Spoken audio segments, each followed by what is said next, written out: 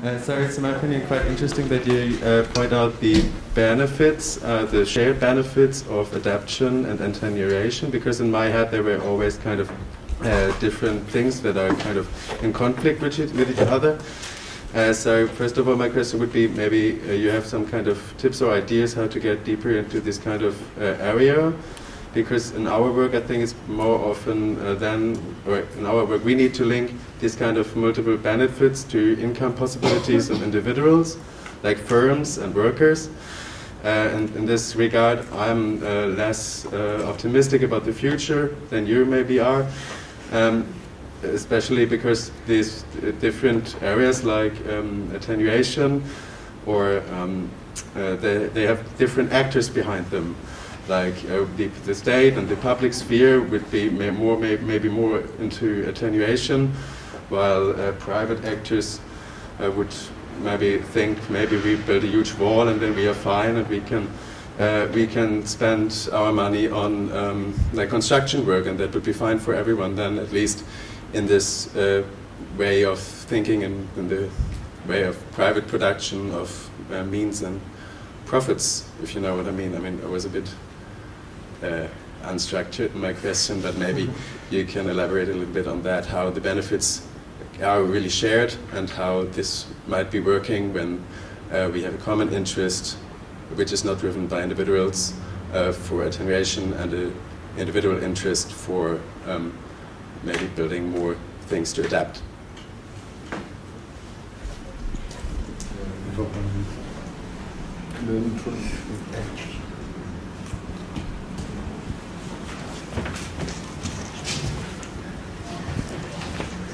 Well, I think what you said was, I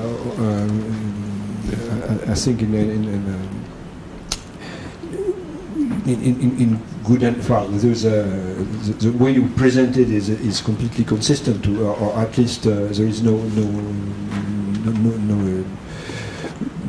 difficulties there is a strong complementarity, I would say, between what will you say and what I can say. The advantage of working in a region is first that it was my case. I was invited there. That's I've been 40 years in Paris.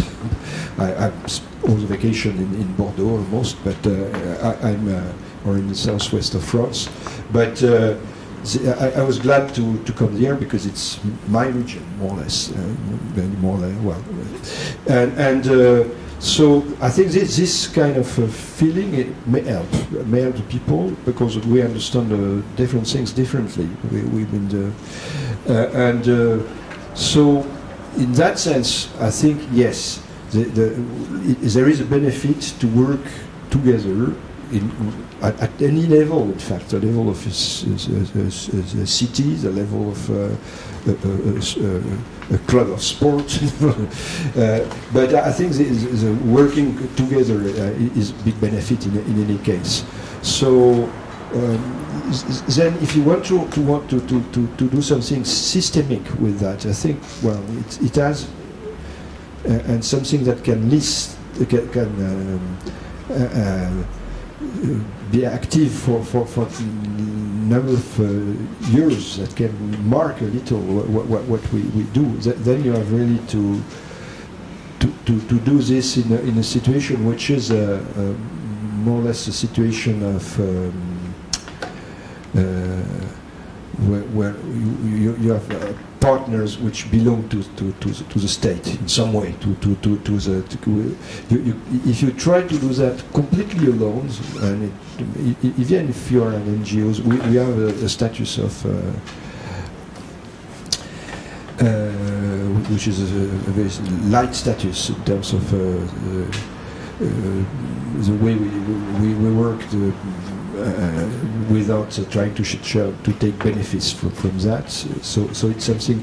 But still, being near the region, being in a situation where we are asked to do some things, we have a mandate to do some things, is I think very important, and it gives surely some kind of possibility to go ahead. But again, I think there is no reason to to oppose different things in different situations. What we need are a lot of initiatives which are complementary the one to the others, and I feel this is that it will not be enough to impede the warming to be there, and therefore there could be a big problem for Africa or for regions where it's more than 500 degrees. It's already suffering a lot. But anyway, it will give us the directions to go, and I'm sure impede something worse to happen. Yes, I think so. So yeah, I'm just. I feel confident that there is a new generation, and you're belonging to it, which is actively thinking to that. I have children also, so I think it's thing which is happening, which may happen. There is a. Well, I think really we need to look at that as a world we have to reconstruct, and so. Maybe what I would like to say that I've been working with mathematics for many years, and mathematics are one thing, but you should at a point get away from mathematics a little, and try to look at what you can do a bit more directly, and we speak about. The urgency of climate. The urgency of climate is something we cannot decide for the next century. Well, we have to start. We have to start something. Okay. Yes, I'm sorry. Maybe two last questions, and then.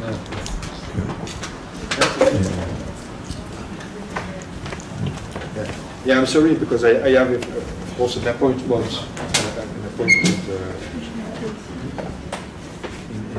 Well, thank you for the lecture. My question is about the geopolitical situation that, for me, it's one of the most complex things on climate change dealing with, because developed countries, so rich countries, they polluted for a lot of time, and now developing countries like China and Russia and India, they are polluting more, or at least they are increasing more the emissions. And they have this situation that they are in process of industrialization or being middle income. So and in the case of Brazil, with the destruction of Amazon, it's really hard to deal locally with the actors, not only by the violence against activists, but also about the reasoning that the cost of energy is so high, it's higher for the populations that live in those places in those developing countries. So, how can I don't know which countries or United Nations or I don't know deal with these problems to invest more in green energy and more in green products also, because rich countries also buy these products that come from polluted and destroyed landscapes. So I don't know. What are your idea how to move these local developing countries to cope with climate change? Do we take the second question, or do you? We take the second. Yes, and then the. Okay.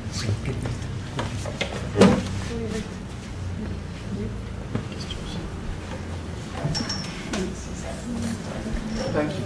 Yeah, thank you. I'll try to keep it short because you said we don't have that much time. It's basically about the Paris Agreement. So while I'm also optimistic that our generation is really there to change these things, I'm much, much less optimistic on the Paris Agreement.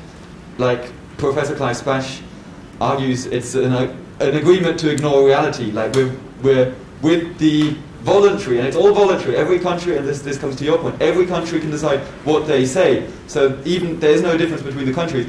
But okay, Brazil only has to say, I'm doing 1% reduction. This is imaginary now, but it's voluntary, and those nationally determined contributions would get us to probably more than 3.5 degrees heating by the end of the century, and nowhere near 1.5 degrees.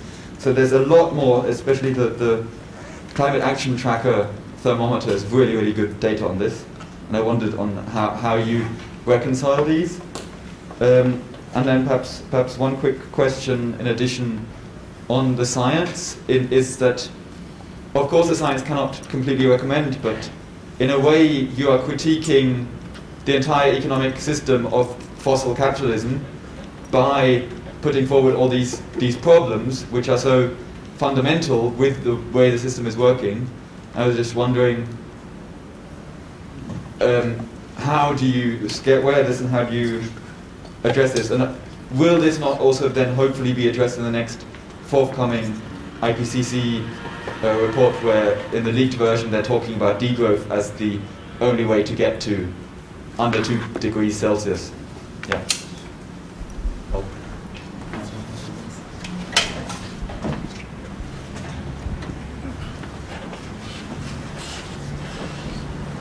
So just see if you give me a keyword, so it will help me to answer, because I tend to developing countries. Developing countries. Okay, that's okay. Local action. Yeah, local action and In developing countries, which countries can come developing countries? Yeah. It's a very difficult question, because, of course, it's a situation which, I understand you are from Brazil, or not? Yeah, so it's my daughter was in Brazil for 2 years last. She left just when COVID was. So I think, of course, there are situations which are extremely more difficult than the others were, but I think one of the things science can do is just try to put nicely what are what is the situation, what is possible, what is impossible, doing this exercise. I'm always surprised to see that. Now we have in France, for example, but many countries also, new energies surging. Yeah, well, people talk. Where is the place where we compare the reality of what can be done there? What are the places where we debate what can be destructive at a point, 10 years, 100 years from now? There is almost no places where those decisions can be argumented, and that's one of the things that I've found at a low scale in Bordeaux, to be sufficiently numerous, but not sufficiently debating between ourselves uselessly, to try to understand a bit what is happening. So I think already the work of science, but just by making a diagnosis, precise diagnosis of what is possible is useful. Creating groups, creating places where people meet. I think all that is something we have to restore a bit more. So this is a feeling I have. Of course, there are countries where situation is just dangerous for people, so this is something else. I don't feel in any position to give advice, to give. We've heard what was happening in Pakistan, for example. This is something tragical. I don't feel I can give any kind of. The only comment I can give is something which is really dramatic, and we have no.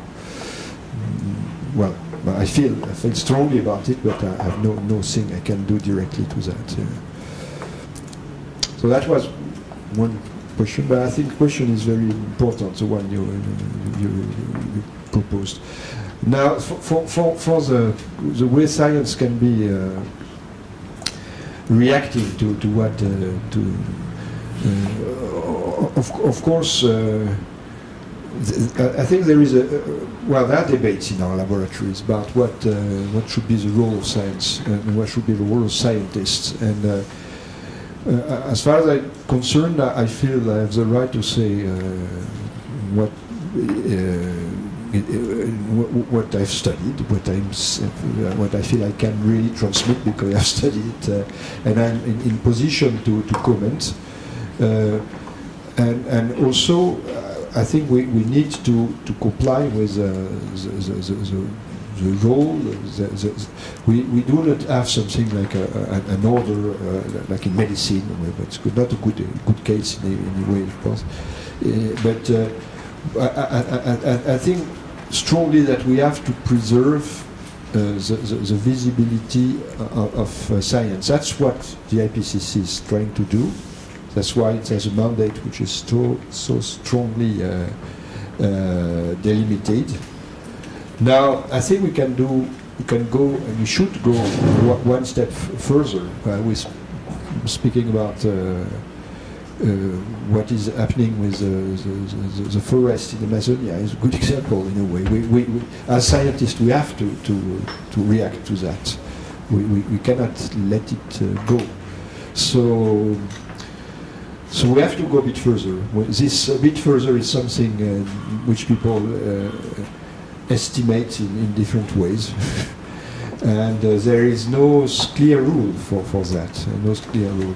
As far as I'm concerned, I've put I've no problem to say what I think when I think I can base it on science. On the science, I am the mandate to bring to people, to students, and so on. So I've tried to make my own rules for that, and I trying to follow them. But it's something a bit difficult for scientists, because I think we do need to preserve what is, what is the ethic of science. Many people that, we tell them we've been studied a point and it's 1.3, not 1.4. People come and say, okay, right, tell 3, it's much better. We cannot go with this kind of debates. We have to stay in our. But there are many things we have to get involved in. Yes, I do think so. Yeah. Thank you very much, Hervé.